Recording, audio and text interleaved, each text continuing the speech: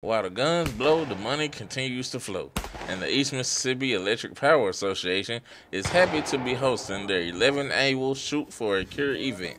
We are raising money for the Anderson's Cancer Center Patients Benevolence Fund and St. Jude's Children's Research Hospital. The purpose of the event is to raise awareness to cancer patients and their families. According to Margaret Bureau, the executive assistant of EMEPA, the annual event continues to keep growing as the years go by. It was originally started as a Relay for Life fundraiser for Margaret McKay, who was one of EMEPA's employees who had cancer, and it's just continued to grow throughout the years. While the goal is to surpass last year's record of $35,000 in 103 teams, participants like Jason Archie and Jamie Farmer take pride in helping the cause. The cause mainly is what drives me.